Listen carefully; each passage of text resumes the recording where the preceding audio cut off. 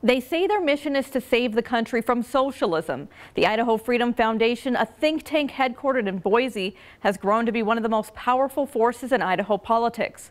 I was on your side when I sat down with the organization's president, Wayne Hoffman, and no topic was off limits. So we are here with Wayne Hoffman, president of the Idaho Freedom Foundation. To begin things, for people who may not be familiar, how would you personally describe the Idaho Freedom Foundation? Well, we're what's described as a free market think tank. And the best words I can take right from our mission statement, which is we're trying to save the country from socialism. And that means exposing it, defeating it, and replacing it with free market principles. Even here in Idaho, that's something that is important to do. I know in your mission statement, you say that you want Idaho to be a laboratory of liberty. What does that look like to you? Well, it means that every state in the country right now is socialist. The states have taken it upon themselves, individually and collectively, to implement various facets of socialism, which means they've given up on free market solutions. They've given up on allowing communities and families and networks of friends and individuals and churches and community organizations to get together to help the people who are in need, who need certain things. What I want to see is the opposite. I want to see, and we used to do this, by the way. This used to be pure Americana. It used to be Idaho. People who were ruggedly individual, and they worked hard for a living, and they did whatever they needed to do to advance the needs of their families and their communities and their state.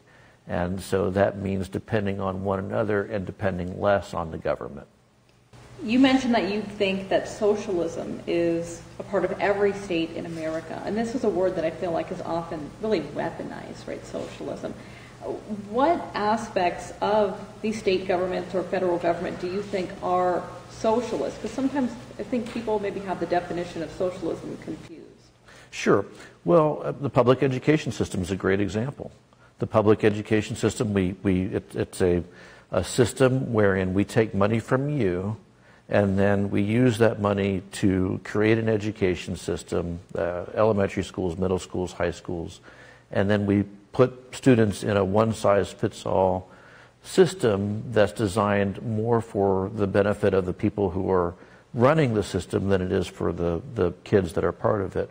The Medicaid system, any welfare program, those programs are also socialist. They take money from people who earned it and redistribute it to the system in order to supposedly help people. They don't necessarily help people, but they create the system, and then the people who benefit from that system seek to maintain it. Do you feel like there are any positive aspects of socialism in this way, or no? No. There are absolutely none.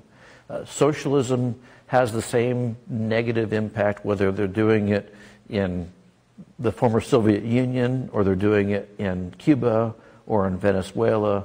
The same impacts, the same outcomes, they're predictable. And we're seeing them play out here in the United States today. And every state is doing the exact same thing as these other countries that we look at and we feel sorry for. Venezuela, Cuba, those countries used to be the envy of the world. People used to want a vacation there because they were wonderful places to go.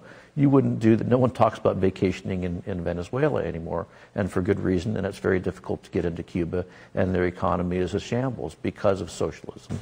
And on the flip side, though, I mean, you look to some countries like Norway, Sweden, places that people do speak very highly about. They're obviously very socialist nations. People view them that way as well. What's the difference? They are also countries that have a lot of economic troubles, where people are still under the gun of government regimes. Maybe not the way they are in places like Venezuela and Cuba, but still, they don't get to realize their full potential as a result of government interference in their marketplace.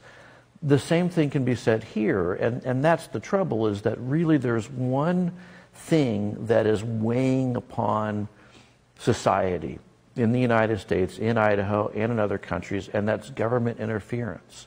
And it may not look the same. It may not play out the same everywhere. It may not play out to the degrees that it does in places like Venezuela and Cuba, but it's still playing out. And you see it here in the United States today.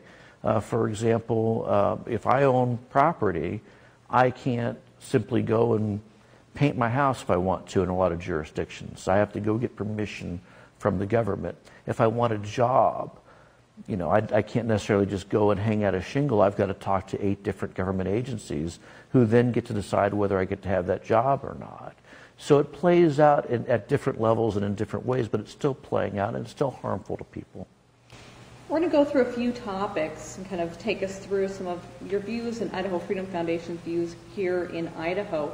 And we're going to begin with the legislature reconvening and the results of that. And I say this as we're sitting here in the Joint Finance Appropriations Committee room, so a little bit ironic in that sense. But on Twitter, the Idaho Freedom Foundation was critical of the results from the tail end of this legislative session, saying, quote, "This was what a complete and total disaster. This is embarrassing." Why does the Idaho Freedom Foundation feel like the results of those final trio of days was embarrassing? Well, we were pushing for the legislature to reconvene for many months. We said that the legislature has a role to play in stopping not only federal vaccine mandates, but the imposition of vaccine mandates by state agencies on state employees and the general public. That was the objective from the very beginning. And we felt that the legislature had a responsibility to protect people from these overarching mandates, whether they come from the federal government or they come from a state agency or from a business that is basically implementing the federal mandate via the Biden rule. That was it. What the legislature did instead was they spent several days together, and then all that money went to sending a strongly worded message in a joint memorial to the Biden administration, which is ultimately going to be ignored. Complete waste of money, complete waste of time. Meanwhile, Florida's legislature convened, and they passed legislation to prohibit vaccine mandates, to prohibit COVID passports from being implemented. Idaho could have done that, and it didn't. It was an embarrassment. Idaho, of course, as you know, is part of the multi-state lawsuits for all 3 of the Biden vaccine mandates. Why do you feel like that's not enough? Well, it's basically a talking point so that elected officials can go back to their constituents and say, look at me, I'm fighting Joe Biden. That's what the game has been for decades in Idaho. Whenever people question the credentials of an elected official, are you conservative enough? You go and you say, here's what I'm doing to battle the Democrats in Washington, D.C. It's just political theater. So it doesn't do anything. And in fact, the existence proof of that is the fact that while the State Board of Education, which is controlled by Governor Little, the State Board of Education decided to sign on to an anti-Biden administration vaccine mandate lawsuit, and in the same motion also voted to implement the same mandate. So what's happening right now in Idaho is our colleges and universities are busy trying to put in place the Biden vaccine mandate. That's what's happening right now. So I look at actions more than words. Anyone can join onto a lawsuit. So what they've done is they've signed onto the lawsuit, and secretly they're hoping that they lose so that they can go back and say, look, we did everything we could to fight Joe Biden and his vaccine mandates, but there's nothing we can do. The real power is what they've chosen not to do. They've chosen to not fight the vaccine mandate in our colleges and universities, and now students and employees are facing the threat of having to get vaccinated or either be kicked out of their jobs or kicked out of college. And, kind of speaking a bit about this college angle, because it did mostly concern federal contractors, people, most of them often working on research grants, and they were concerned about losing that money. Do you think that they should have just gone with not implementing that mandate and risk losing many, many millions of dollars? Definitely. It's all about money, right? I mean, I think businesses in Nazi Germany could have made the same argument. Well, we'll lose money if we don't go along with the Nazis. I don't think that's good enough. You have to protect. Government has a role, and the role government has to play is to protect the autonomy, the individual, to protect people from government tyranny. That's why the Founding Fathers set up this dual federalist system where you've got a federal government and you have state governments, and state governments stand in the way. They stand in the abyss, protecting people from federal tyranny. When they don't do that, that's exactly what you just described happens. They say, oh, well, we don't want to lose the money. We're afraid of losing support. It's millions of dollars. We've got this research program that's really important to us. I get that. All those things are very important. What's more important is protecting people's freedom. That is the number one role of any government. When you do talk about potentially losing that money, though, you're also saying potentially Idaho's students in college could be losing out on valuable research opportunities. How would they get that back, or how would they get that experience back if that money was taken away? They still have research apparatus there. They still have the technology to conduct research. The only difference is that they get these federal grants for very specific projects. Unfortunately, the thing that is more important is the preservation of liberty. Once you lose liberty, you just don't get it back. I see it happen all the time. The last policy decision becomes the springboard for the next policy. So when legislators or agencies sit back and say, oh, this time we're just going to allow it to happen because the amount of money is too important, that becomes the framework for the very next thing to be used against us. So then we go back and we say, oh, back in 2021, we said we were going to continue taking the federal money because it was too important in fighting COVID-19. Then it becomes the framework for the next fight. So when they have COVID-25, they go and they say, oh, well, you remember back in 2021, we said we weren't going to fight the federal government on their mandates because we didn't want to lose the money, and that's how things played out then, and this is how it should play out now. You either protect liberty today or you lose it. And there's no getting it back. And it's way more important than any federal grant. Getting back to the legislature reconvening, obviously we saw a number of bills make their way through the House, and then they ultimately died in Senate committee. Do you lay the blame equally on both chambers, or do you lay the blame more on members of the Senate? I lay it on Senate leadership and House leadership.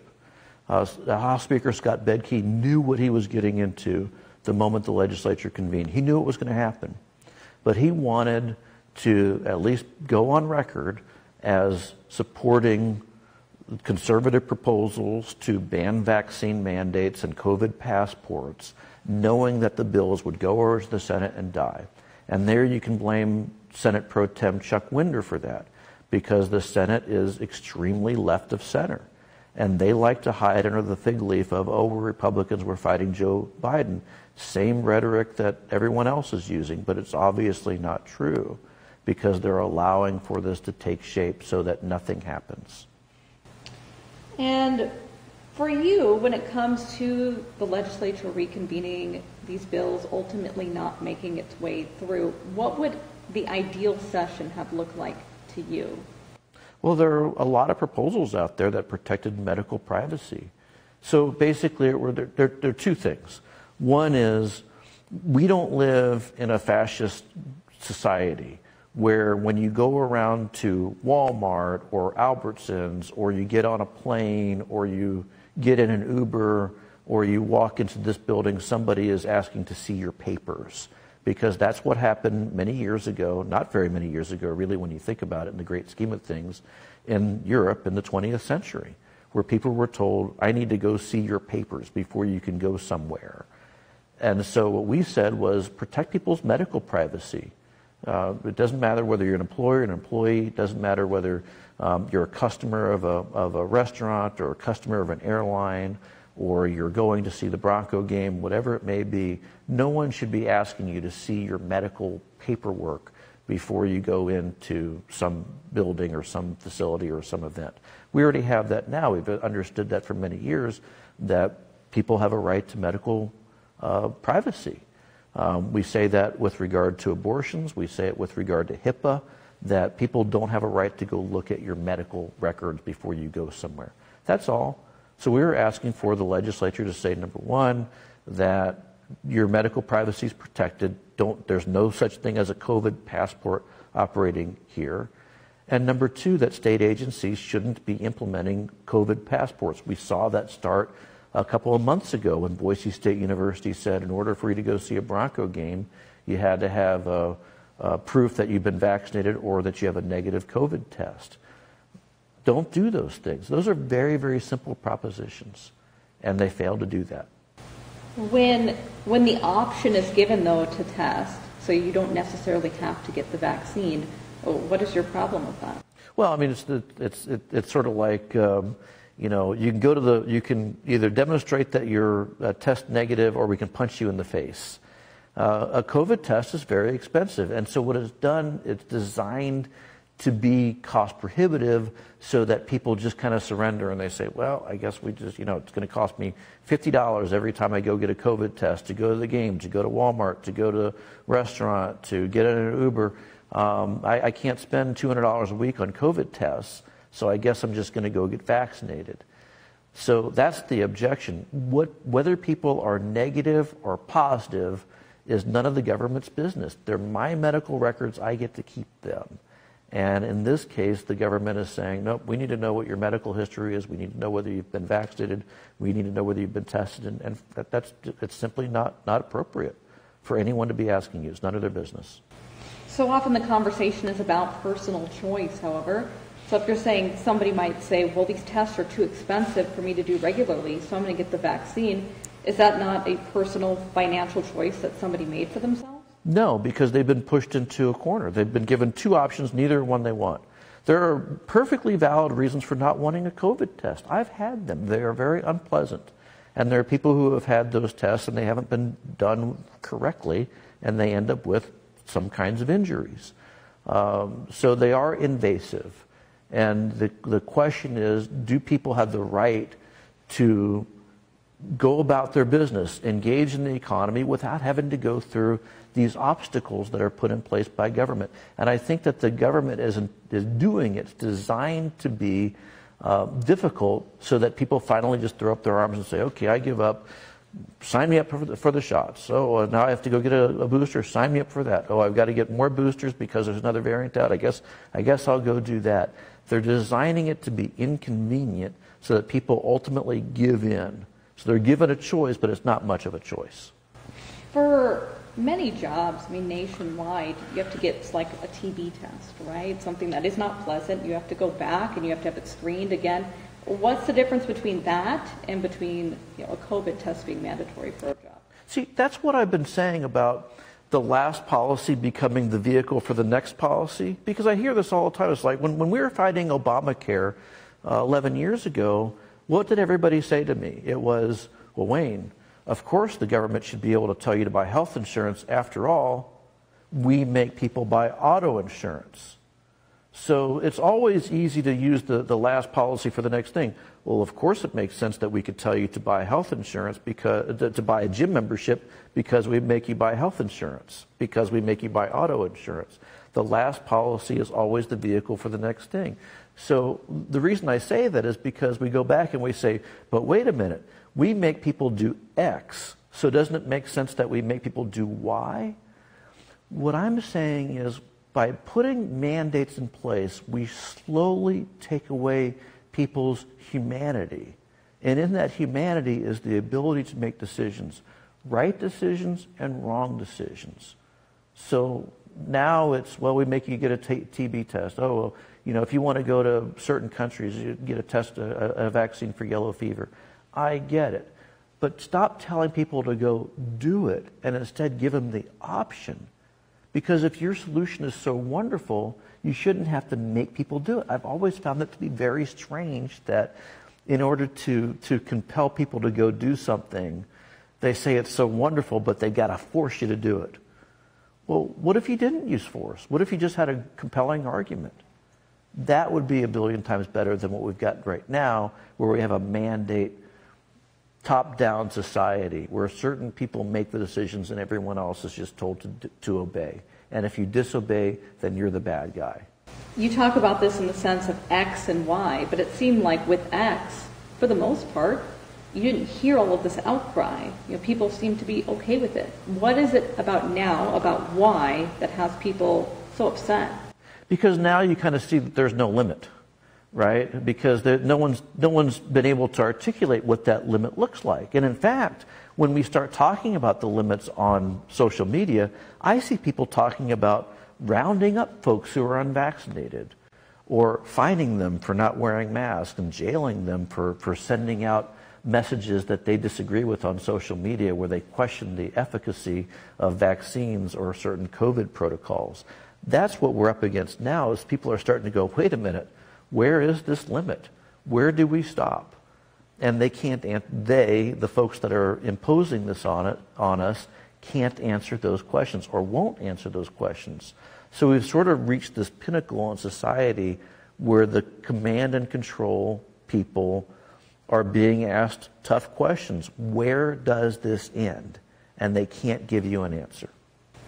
We'll move a little bit into the political realm now. Many outlets will call Idaho Freedom Foundation a libertarian organization. I know on you guys' websites you call yourselves nonpartisan. Can you maybe explain how you view yourselves as a nonpartisan organization? Well, first of all, people throw words around like that. I've seen folks refer to us as a libertarian organization with a capital L. That's flat out wrong, because that refers to the Libertarian Party. We're not part of any political party. Libertarian, Republican, Democrat, Constitution, we are not part of any political party. Now, when it comes to ideology, the media loves to put us in some kind of a box. You're a libertarian organization, you're a conservative organization. Boxes don't work. All we are is an organization that believes in liberty and free markets. We believe in humans being able to make choices for themselves. The closest thing, probably, if you want to try to box us in, is a conservative organization. Why? Because conservatism also includes that branch that includes libertarians. Does that make sense? In other words, here's conservatism, it's like this. Libertarians make up this part of that spectrum.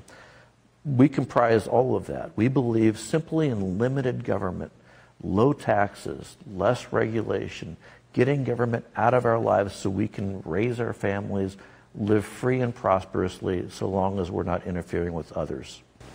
Do you feel that Idaho Freedom Foundation is aligned with traditional conservative values, or sort of a new wave of conservatism? I mean, we believe in a lot of the things that you find in the Republican Party platform, that people say that they support as Republicans. Low taxes, less government, government not weighing down on people's private property rights. Many of the things that you find there, you will see in the work that we do. So I don't know if it's new. I mean, the stuff that's been in the Republican Party platform has been around long before the Idaho Freedom Foundation was around. The only thing that we're doing is we're holding people accountable for their actions and not just their words, because everybody goes into campaigns, I support limited government, and then they pass a billion regulations. We don't sit there and go, oh, well, there's a Republican that's behind that, so it must be good. We look at legislation, we look at policies, and we see, does it grow government? Does it reduce the ability of the private sector to act independently of government? Does it inflict harm on families? Does it make it to where it takes money from people who earned it and give it to people who didn't? Those are just things that policymakers have been talking about for decades. Only now they're being held accountable for it here in Idaho. There's been much conversation over the past year or two about the power that Idaho Freedom Foundation has wielded in the state of Idaho, some even calling them the most powerful lobbying group in the entire state. Do you believe that's true? Well, we're a think tank. We propose policy solutions, and we hold people accountable for the things that they say and that they do. There's no real power in that. We just speak truth to power. So if we happen to be influential because we have a great reputation and because we've managed to change the dialogue a little bit here in the Capitol, good. I'm proud of that. I have no problem whatsoever saying that, yes, we've become a very influential, maybe one of the most influential organizations in the state, but it's because we have credibility for the work that we do. One of the main goals of the Idaho Freedom Foundation is, of course, reducing federal government dependency. There's been significant talk about your organization accepting $130,000 in PPP loans. Do you believe that, well, one, did that happen? And two, do you believe that that is in direct conflict with the beliefs of your group? Oh, yeah, it happened. I mean, it's one of those things where this is the box that people put us in, right? I owned a house. I think that the mortgage interest deduction is wrong, absolutely wrong. It's not right that a renter should pay a higher tax rate than a person who owns a house because they managed to get through the government a mortgage interest deduction. But I claim the mortgage interest deduction. Why? Even though I don't believe in it. Because I have to. That's the situation. That's the box that we're placed in. My kids attended a public school. Why did they attend a public school instead of a private school? Because those are the conditions that were laid upon me. To get here this morning to work, to do this interview, you had to drive on a freeway that was paid for with public dollars. Do I believe there should be publicly funded freeways? No, I don't. But those are the conditions under which we're forced to operate. So when the government shuts down all of our donors and says you can't raise money from these donors because they're not producing income anymore, but there's this thing called the PPP loan, so I was supposed to sit back and go, well, I guess I'll let my organization go under because I don't believe in PPP loans. I don't. I think they're terrible. But those are the conditions that were laid before me. I couldn't even go and apply for a loan at a bank, a conventional loan, because the PPP loan took precedence over other forms of financing. That's unfortunate, but that's the way it is. So, yeah, I take advantage of that because I know that my opponents are going to take advantage of that. There are plenty of organizations that work here in this building that got PPP loans also. So what the left tries to do is they say, oh, look at you. You took that money. They would rather I don't take the money so I'm unable to compete against them. I don't like it. It sucks. But it's those are the cards that were dealt. You talk about holding legislators accountable, though, and saying, well, they say one thing and they do another. Why isn't it okay for them, but why was it okay for you? Yeah, I mean, it would be one thing if we came to the legislature or we went to Washington, D.C., and we lobbied for PPP loans. We didn't. But the moment those things passed, those are the conditions we find ourselves in. It's the same thing where I've got conservative friends who hate government intervention in the marketplace, but their kids are on Medicaid. I don't tell them, no, don't get Medicaid because you don't believe in it. These are the cards that you've been dealt. If your kids qualify for Medicaid, go get Medicaid. Now, I'll fight tooth and nail to get rid of Medicaid because I think Medicaid is a terrible program. But in the meantime, the fact that it exists, you should go use that. Policymakers are in a different position, though. Policymakers have a choice. They can choose to not participate in that system. They have the ability to say no. They have the ability to say, we're not going to approve corporate welfare, or we're not going to approve rent-seeking programs. But the moment they do, I don't fault any business for applying for a tax credit or a tax deduction or a loan. I got an FHA loan. When I was a homeowner, did I think that the Federal Housing Administration and FHA loans were terrible programs? You're darn right I did. But if I didn't go and get an FHA loan, I couldn't own a house. So I play the game. So that's a part of public record, too. If you go look up in the county courthouse in Canyon County, you'll see loan documents that indicated I used an FHA loan. Wish I didn't have to, but those are the cards we're dealt. One of the most well-known aspects of the Idaho Freedom Foundation is your Freedom Index. Can you explain what that is? So the Freedom Index takes a look at every single bill that goes to the legislature to see if it interacts with the marketplace in very specific ways. Does it create a new program? Does it create a new bureaucracy? Does it raise taxes or fees? Does it interfere with the private market, the free market, and its ability to operate? Does it create some new crime that is not based on committing an act of violence against another person, and on and on and on. And we look at every single bill the exact same way. So as you look at that legislation, you can see in real time whether a legislator is voting for more government or less government. The scores update early in the morning, and so legislators can see what their impact is on the free market, on conservative principles, and their constituents can see the same thing. Because we expect that legislators are going to vote for bills. They may vote at some point or other to raise a fee or create some new program here or there. But it's like watching grass grow. They do it so incrementally, one bill at a time, they don't even realize their cumulative effect. So the Freedom Index was designed to shine a light on that, so you can see if a legislator is growing government or shrinking government. We don't give scores to legislators. They score themselves by their votes. And these scores are often very publicized on social media. Do you feel at all that those scores, in a sense, pressure lawmakers to vote a certain way because you want a high score in order to garner votes? No, I think that legislators use the data. They look at our analysis of legislation and they ask a lot of questions. They see a bill that has a negative rating or a positive rating. Oftentimes legislators will call us and ask us to explain why that is, and we point them to the analysis and we run through the bill step by step, line by line, and explain how we get the conclusion. But I hear a lot on social media that we bully legislators. I've never once picked up the phone and called a legislator and said, you better vote this way on this bill. And there are very pronounced examples of legislation that I wish had failed that passed, even though we got a low Freedom Index score. So there's no pressure. We're just applying a different metric than the one that you usually get from the lobbyists. The lobbyists show up here and they give you a billion reasons why a bill should become law.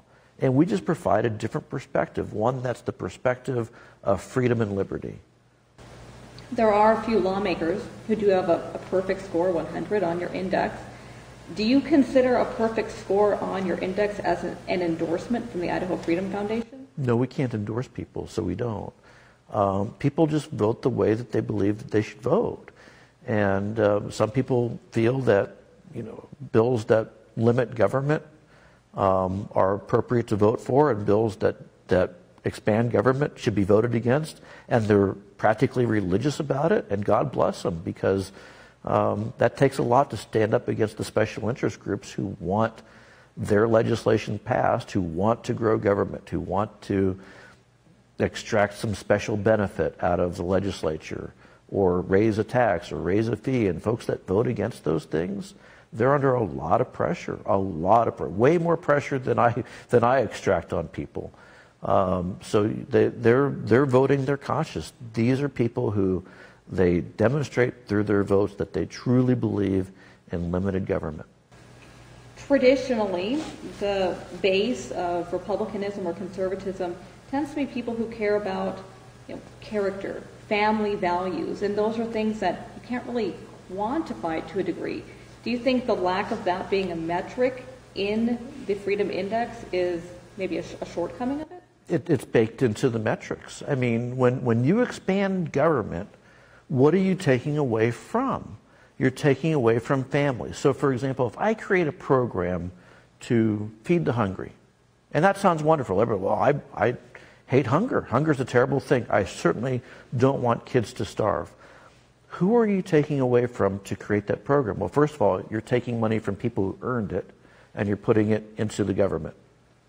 But second of all, you're taking away from those charities that exist in communities. You're taking away from families who might help people. You're taking away from food banks. You're taking away from churches. All these different organizations that otherwise would be providing those services in order to grow government. And I see that over and over again. Ultimately, when government grows, something else is shrinking. It's the family, it's the community organizations, it's the churches, it's the charities. They're being impacted, they're being hurt by government growth. So it's not, that detail is baked into every aspect of the Freedom Index, every bit of it. There are some politicians who have close ties to your organization, one of them being Janice McGeehan, who's, of course, running for governor. When she had her periods while Governor Little was away, and she implemented executive orders, that's something that traditionally, again, not necessarily a conservative principle. Is that something you agree with doing or no? The issuing of an executive order, people conflate executive orders at a federal level with executive orders at the state level. They're not quite the same thing. There are certain powers that an executive in the state of Idaho, as the governor, has the ability to do. Their job is to run the state agencies within the realm of what the state statutes provide for.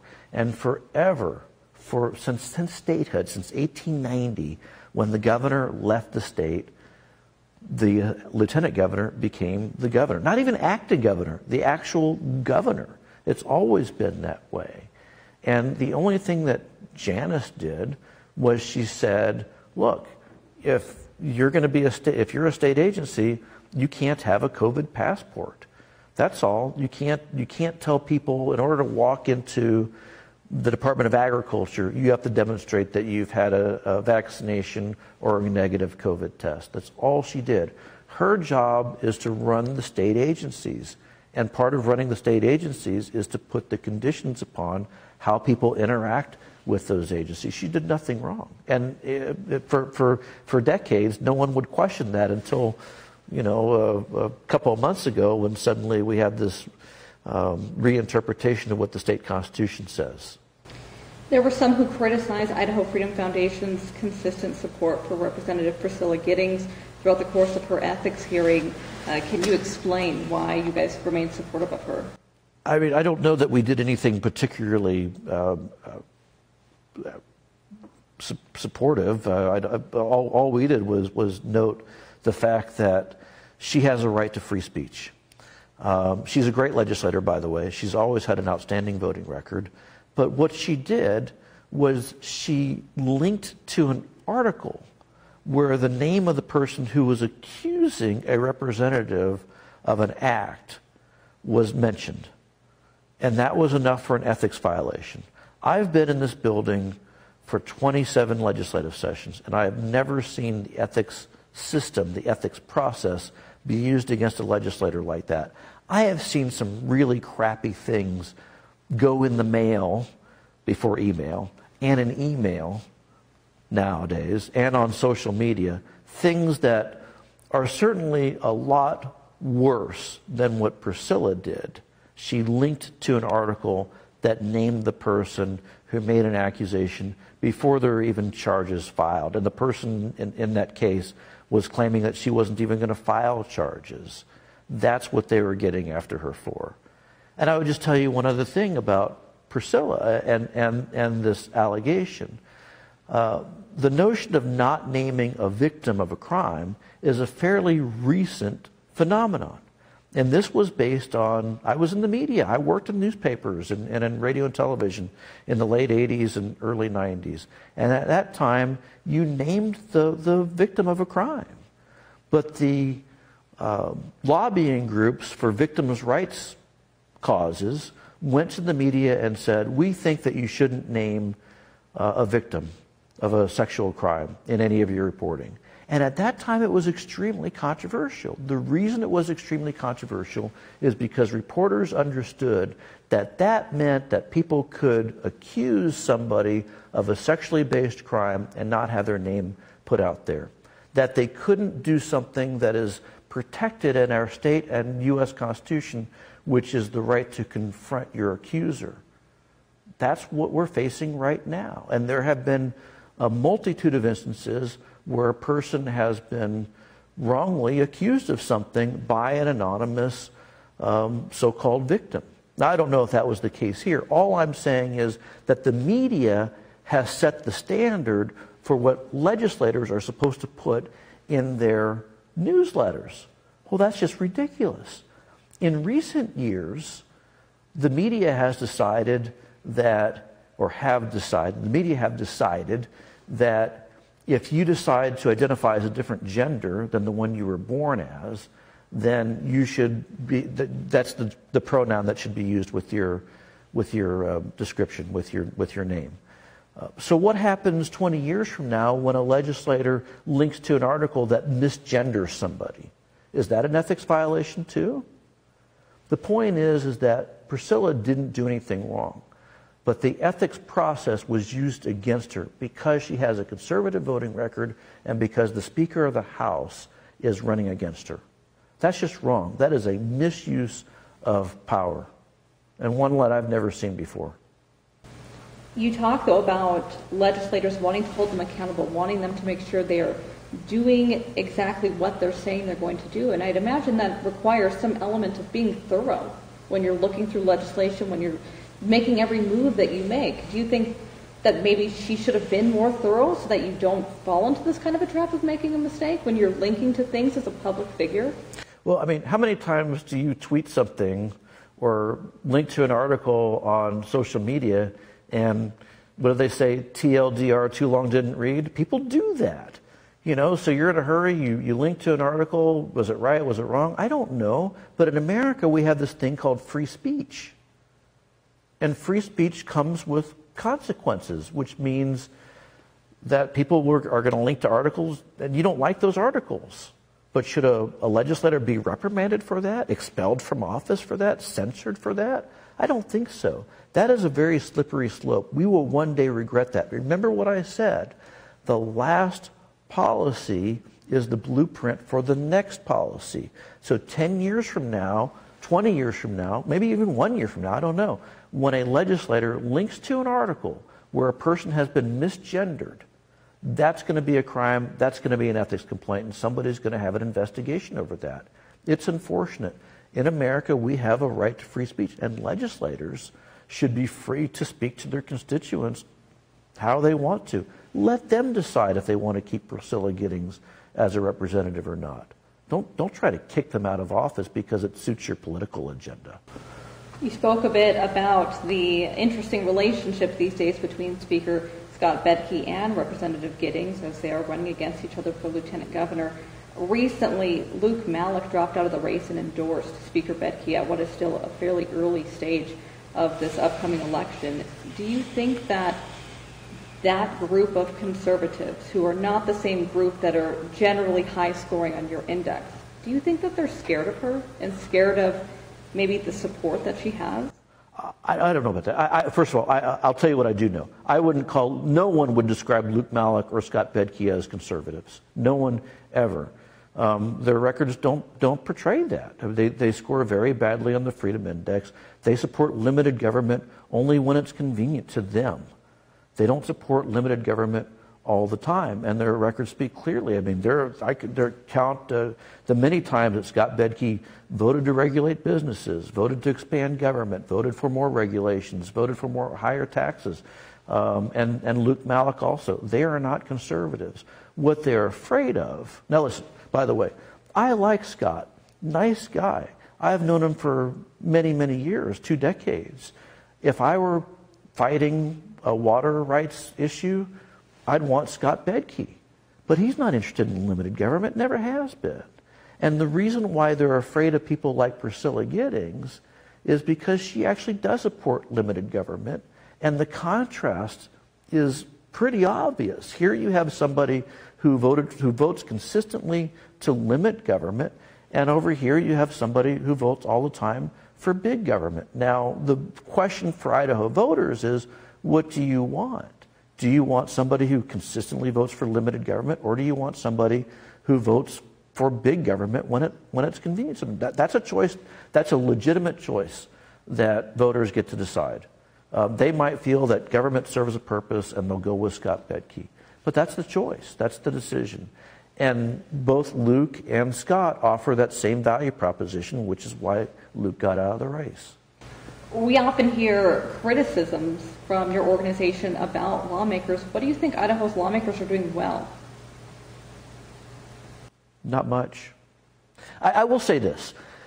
The House of Representatives is a very different body than it was 12 years ago. Very different. Blame the Freedom Foundation, blame the newcomers into the body, whatever, it doesn't matter.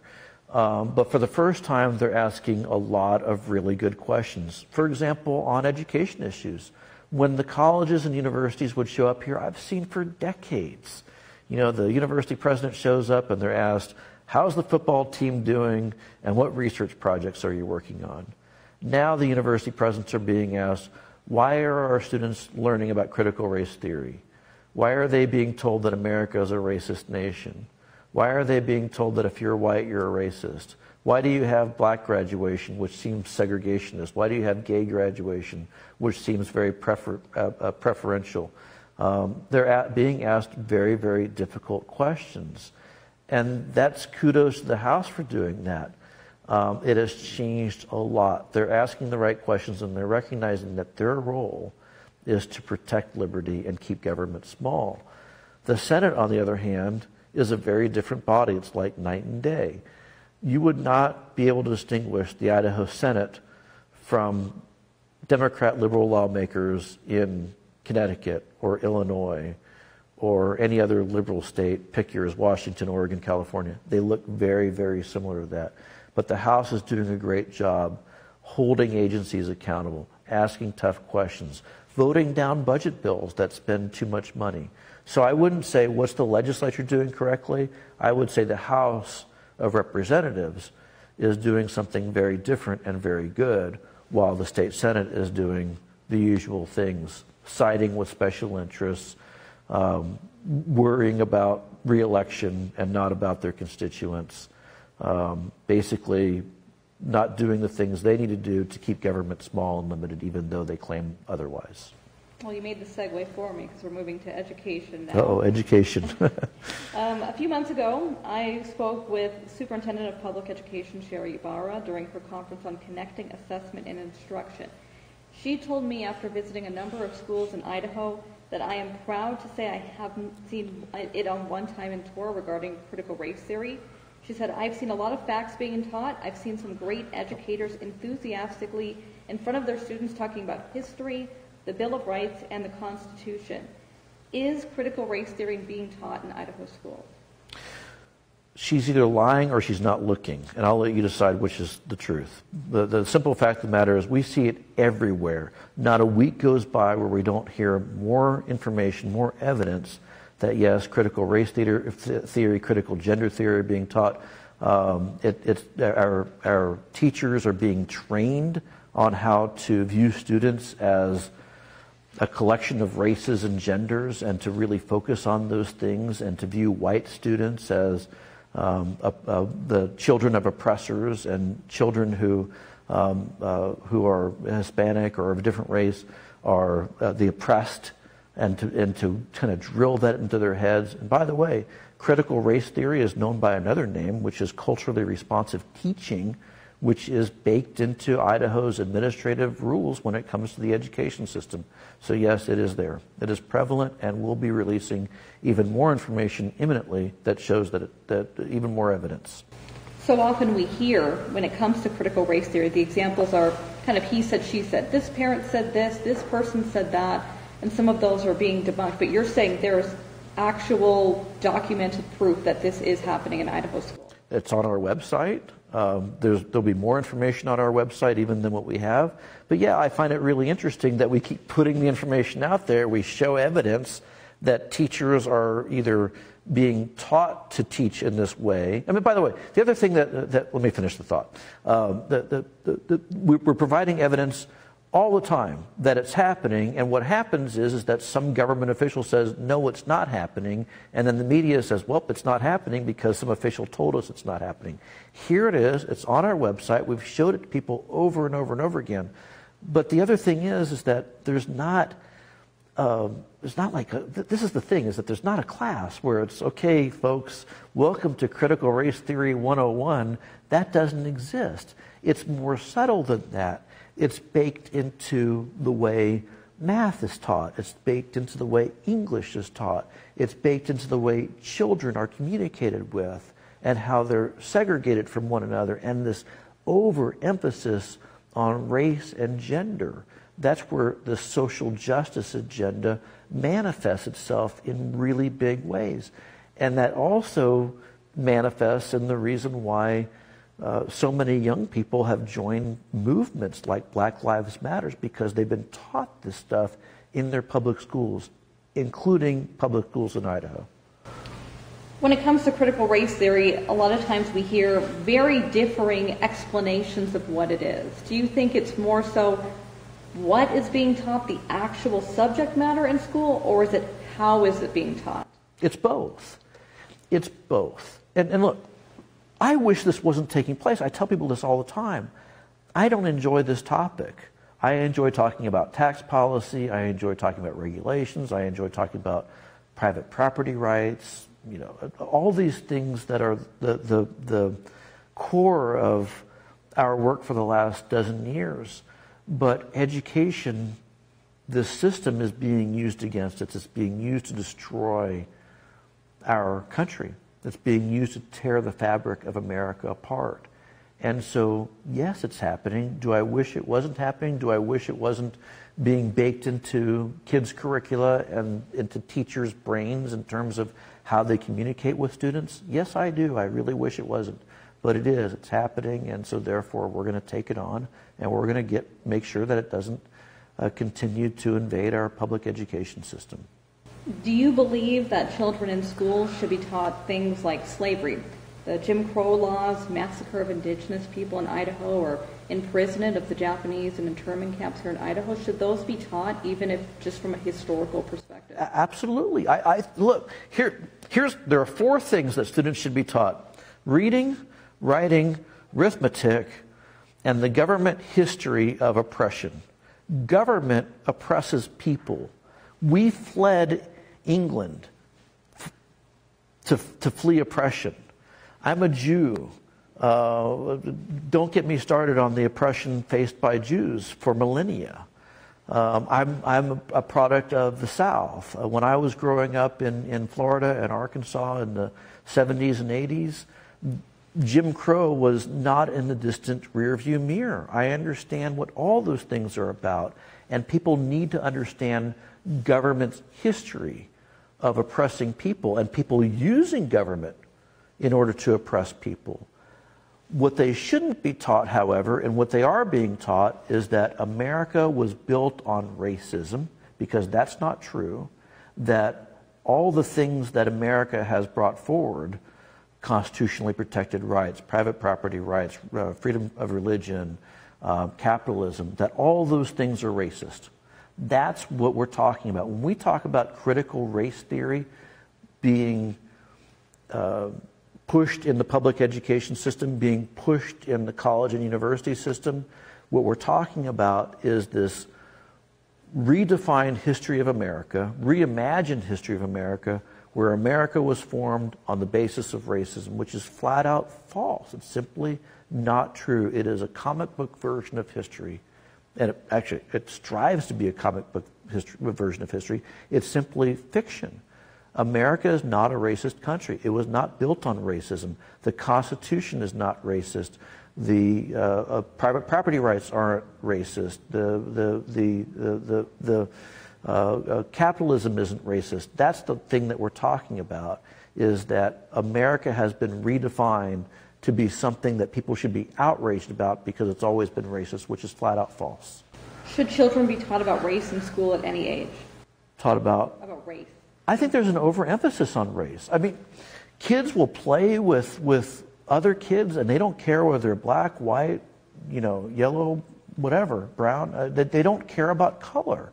What's happening right now is there's this overemphasis on race and gender.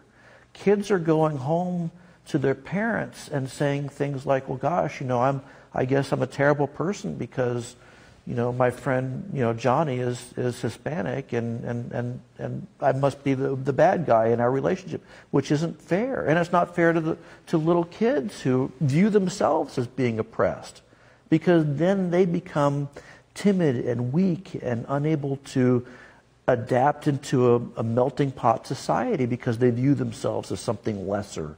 And that's not right to them. Gender. There are kids who are going home to their parents and saying, I don't know, am I a boy, am I a girl? I don't know. Little kids are going home with this.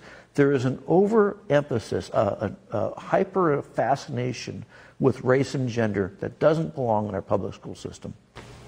What do you see as being wrong for children being kind of offered a view into these varying insights, though, and being able to make decisions for themselves about how they feel, what they identify with?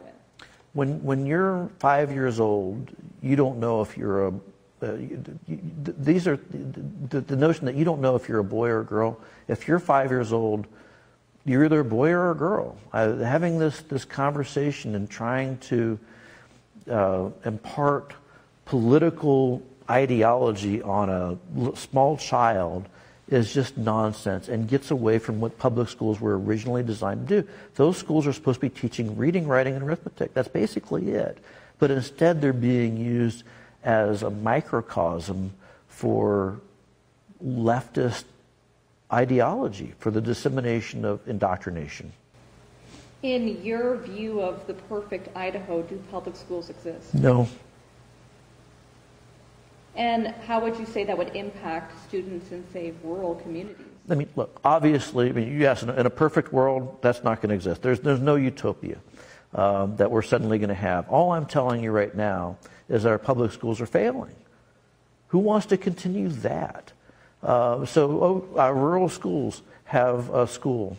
Wonderful. What percentage of kids are graduating with the ability to read, write, and do math? In most school districts across Idaho, it's about half. Sometimes it's less than that. If you go to, I didn't look up the data for Twin Falls, but there are school districts, every school student takes a standardized college entrance exam, whether they're going to college or not. And there are schools in Idaho where 1 in 10 can't pass reading, writing, and math. 1 in 10. That's awful. And those are sometimes very rural schools. Are we supposed to applaud that the rural school exists? What if that school didn't exist? What would happen? Well, are we just not going to educate kids? Of course not. Maybe we'll come up with something better. Maybe if we give parents the option of being able to choose between their public school and some other option, it may not exist right now, but if you give them the option and you allow the money to flow in a community, maybe those communities will come up with better alternatives.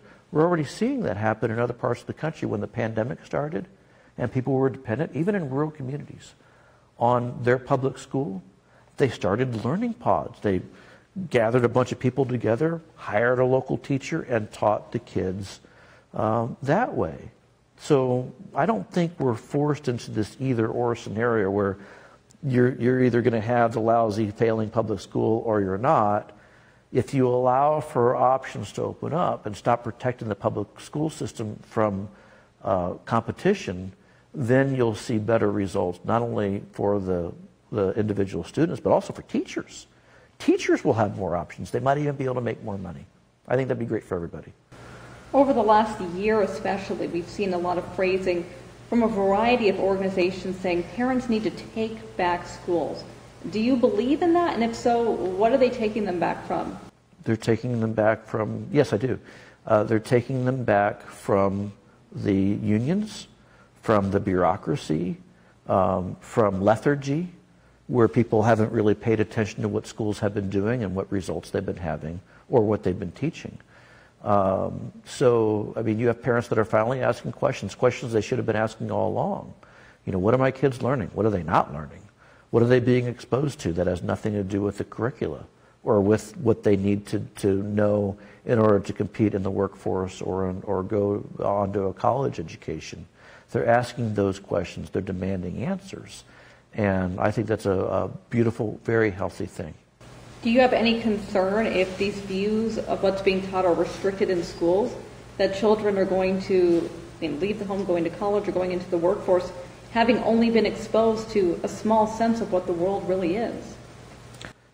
I think it's a false argument. I mean, the schools don't exist to build characters and to imbue students with the teacher's philosophy of what's right and what's wrong in the world. It's for reading, writing, and arithmetic. It's really about it. So anything beyond that is a ridiculous extension. Oh, and they should learn, of course, the history of government and how government is a terrible thing. They don't learn that. Instead, they learn, how the world is a terrible place and America is a racist nation. And I don't think that they are suffering because I graduated from school not learning that America is a racist country. We all did.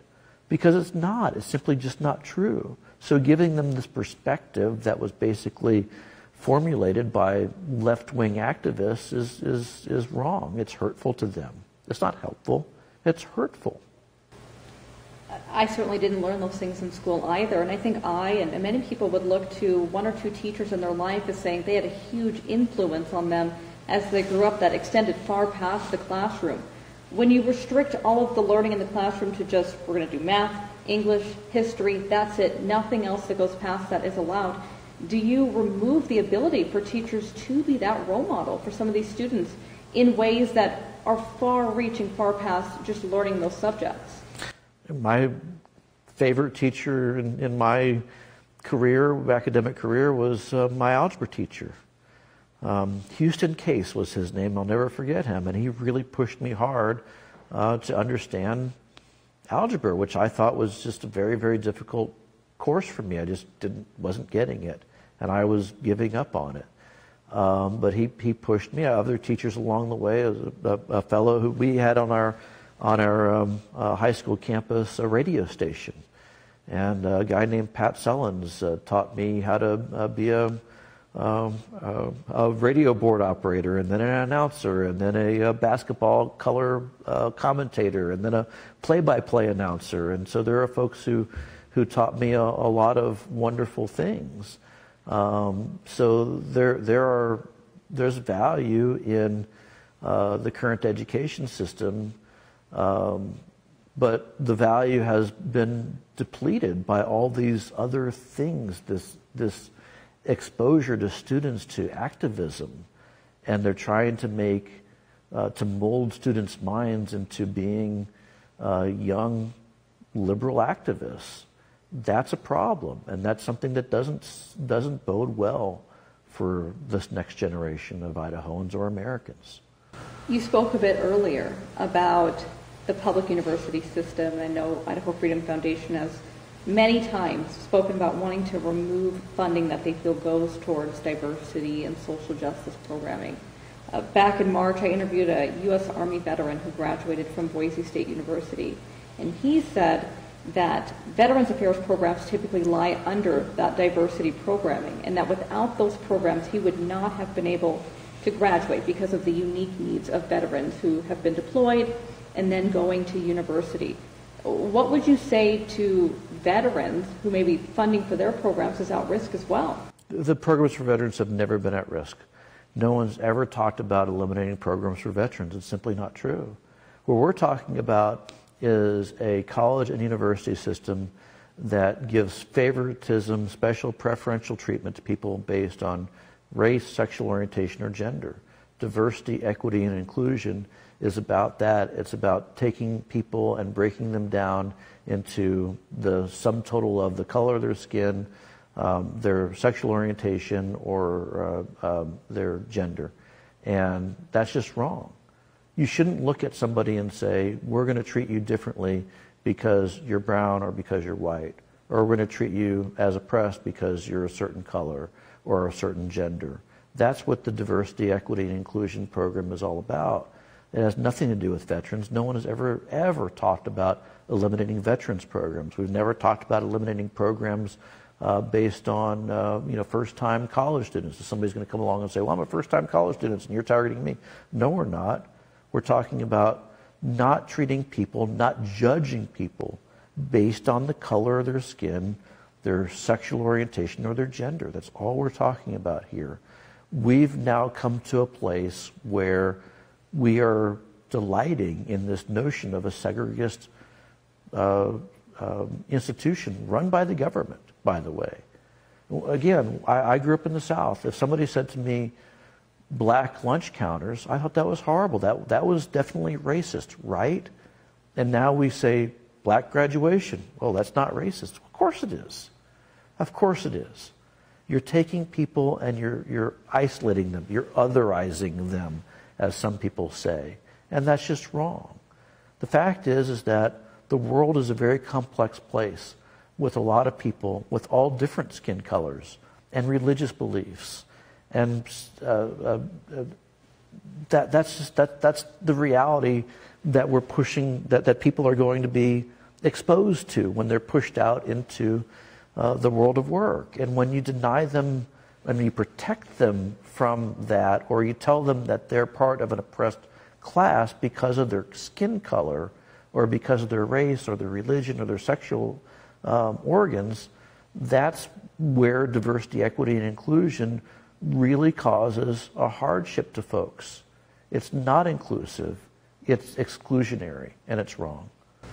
If, say theoretically though, there was a school that had a white graduation, a black graduation, an LGBTQ graduation, as long as you're graduating, why do you care? Because it's wrong.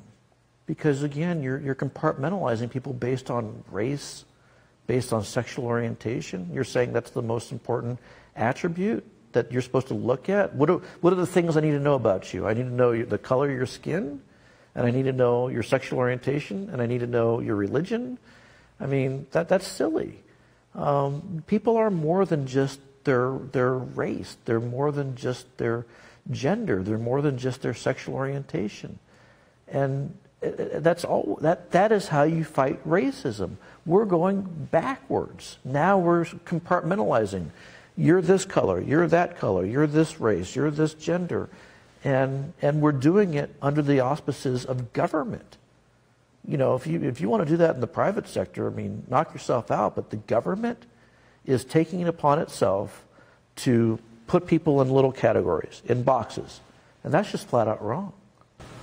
So do you not believe that people from groups that have historically been pushed down or minimized, you know, whether that is black people, whether that is members of the LGBTQ community, do you not believe that they deserve a safe space on campus? You're asking the wrong question. Look, I'm a Jew. You know, if there's any group of people who have been oppressed for millennia, it's the Jews. Where's the Jew graduation? Why isn't there one? Well, because they don't have a lobbying force on campus to give them special privileges. But Jews and blacks and Hispanic people and gay people, they thrive when you don't treat them like some kind of a novelty or some kind of oppressed class. When you treat them as if they're oppressed, they're always going to feel oppressed. They're always going to feel like they're on the verge of being attacked in some way. So you're never going to be able to create enough groups, enough graduations. Where's the short people graduation? Don't short people have a really difficult time? Tall people, very tall people. I've seen tall people get on the airplane. Why isn't the airplane taller for them? I don't know. Maybe because they can't structurally build a plane that's taller for them. But the point is that there's always some attribute that somebody can point to and say, "Look at me, I'm oppressed. I'm a Jew. I'm gay. I'm tall. I'm short. I'm fat. I'm skinny. Whatever." You can't make different categories for everybody. What you do is you give everybody the opportunity to thrive without calling special attention to some attribute that they have. It's just wrong to do that otherwise. What is the difference to you between saying we are naming all these groups as oppressed groups versus celebrating individualism? You can celebrate individualism. That's exactly what I'm talking about. We are celebrating individuals. That's not what we're doing here. What we're doing is we're taking groups out. We're saying you're oppressed, so we're going to have a special celebration for these people that we consider to be oppressed. But if you're not part of a big enough group of oppressed people, then you don't get that special treatment. All this is manipulation. This is a long-time strategy by the left to divide people. And they do it by taking the next group du jour and saying, you guys are oppressed. And that's just wrong. But if you let people thrive on their own without pointing out their special attribute, their different attributes, then they thrive. They do much better, way better than what we have right now, where you're taking individuals and you're saying you're just somebody who's always going to be oppressed because of the color of your skin, or your sexual orientation, or the religion that you happen to practice. That's what we're doing to people on campus right now, and it's not pretty. What then happens with these folks that we treat as being oppressed all the time is they go out in the world and they realize that, you know, KMVT doesn't have a special class, a special diversity, equity, and inclusion office. There's no office that goes and protects you because you happen to be gay or because you happen to be black or because you happen to be Jewish. But you still have to operate in that world, right? And you still want to hire people who are the best at their jobs, right? So you're not going to give them special compensation or special dispensation because of how they happen to look. And that makes them stronger. We'll move on to COVID-19. The Idaho Freedom Foundation published an op-ed in January from medical advisor John Livingston. It said, quote, "The fact is, and this is not just John Livingston's opinion, we are not in a pandemic." Do you think at any point in the past 2 years a global pandemic has existed? No. Why? Because simply put, there have been other actual pandemics that have impacted more people as a percentage, have had a higher morbidity, has had far more economic consequences than this one. This is a virus that, frankly, was used for political purposes. It had the successful effect in that regard that was able to impact the presidential election in 2020. But beyond that, it has been blown out of proportion. It is a virus. It has killed people. It has made people sick, but it is not what you would call a pandemic. So looking to mitigation strategies, things like masking, things like vaccinations, would you say you believe in personal choice in those matters? Absolutely. I mean, if a mask is such a wonderful thing, if a vaccine is such a wonderful thing, then let people choose whether that is the solution that works for them. But there's plenty of evidence that suggests that the masks are merely a communications contrivance. It's designed as a crisis communication tool intended to make people feel as if they're accomplishing something by wearing a mask when in fact they're really not. And the existence proof is when you hear people like Dr. Fauci going around and saying, well, maybe you should wear 2 masks or 3 masks, or maybe new goggles would help you. It is a communications tool to make people think as if they're accomplishing something, and it's really not. There have been different times that people have done studies or shown videos of a similar idea as to what you're describing for security at an airport. That they go through security at the airport, and yet there are still ways people could somehow hide a weapon or something and make it through that security line. Yet we all comply with that. What's the difference? Again, the last policy is the blueprint for the next policy. Well, we make you go through security. The fact is that TSA is one of the worst run government operations on the planet. It has allowed for knives and guns and plenty of other dangerous things to get through security and onto planes, so it doesn't work as well as people think it does. It's basically security theater. It makes people feel good. The same with masks. Masks make some people feel good. It makes them feel as if they're doing something when really they're not. Do you believe people should consult with their doctors about coronavirus? Sure. Consult with your doctors. I consulted with my doctor. I said to my doctor, should I get a vaccine? And she said, well, you're a healthy 49-year-old man. What do you need a vaccine for? And I said, that's kind of what I was thinking. So I have not gotten a vaccine. And I think I've been proven right not to do that based on the fact that, you know, even vaccinated people are still getting sick, and vaccinated people are being told they still should go and wear masks, and they should still stay 6 feet apart, and they probably shouldn't hang out at parties. I mean, I don't understand what the vaccine really is doing.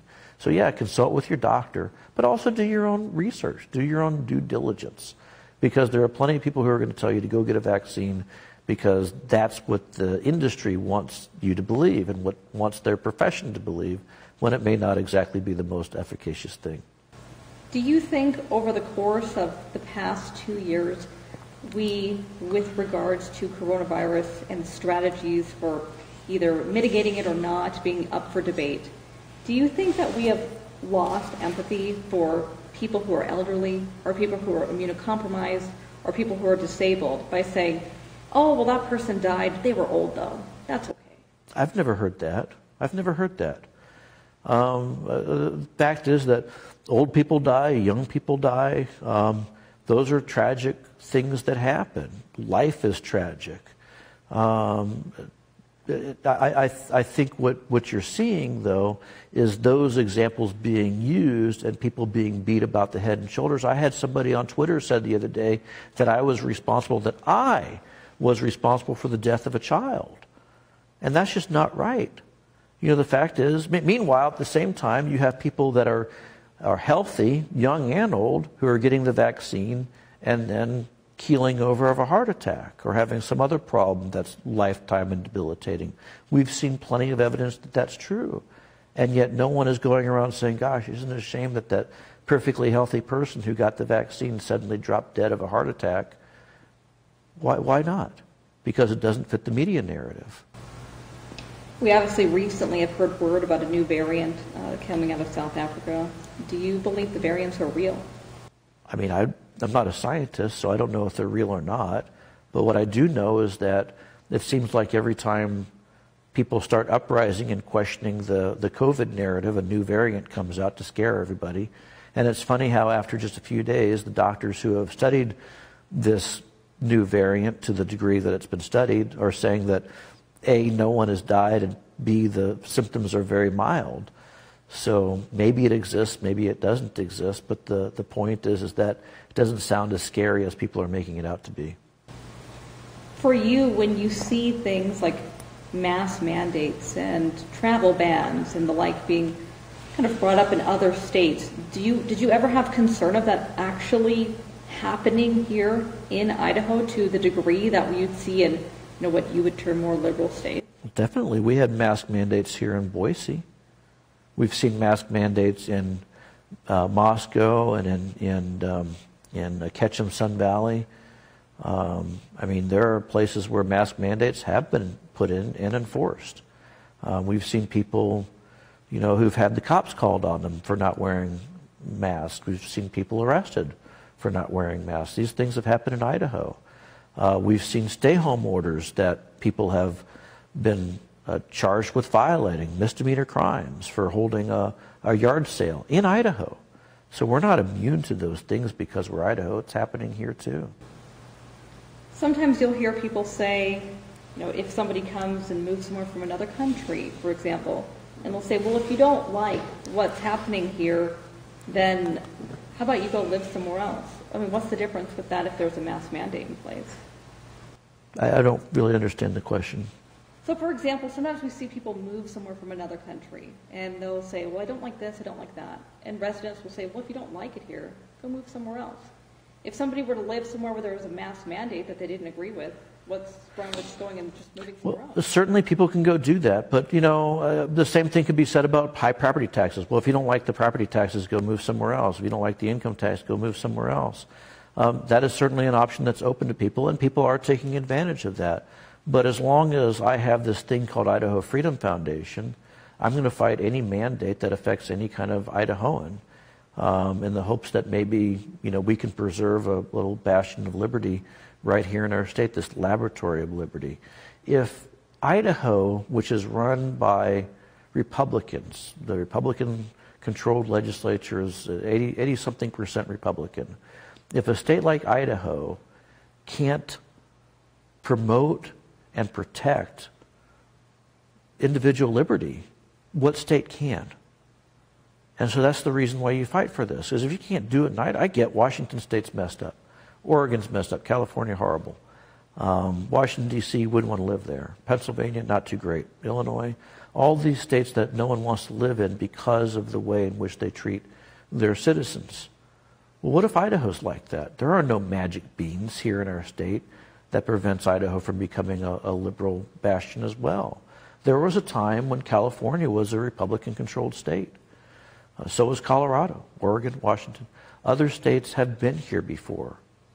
So if I can't keep Idaho from becoming a haven for socialism, and I think it's already en route to being there, then where else do you get to go?